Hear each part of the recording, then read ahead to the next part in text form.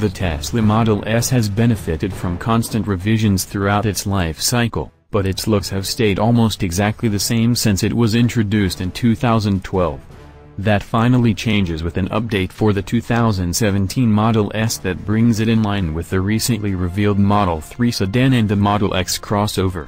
Gone is the faux front grille, which is replaced by a new front fascia with slightly reshaped headlights and a sleeker, more streamlined look.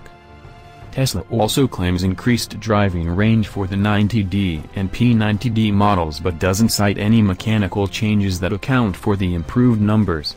The 90D, with its 90 kWh battery, improves from 270 miles to 294 miles on a full charge, while the P90D sees range go from 253 miles to 270 miles. These numbers haven't yet been published on the EPA's website, although Tesla's own site says they're EPA official. Another significant mechanical change is the newly standard 48A onboard charger that replaces the previous model's 40A charger. Tesla says it enables quicker charging than before when connected to a 240-volt NEMA 14 to 50 power outlet or to a Tesla wall connector.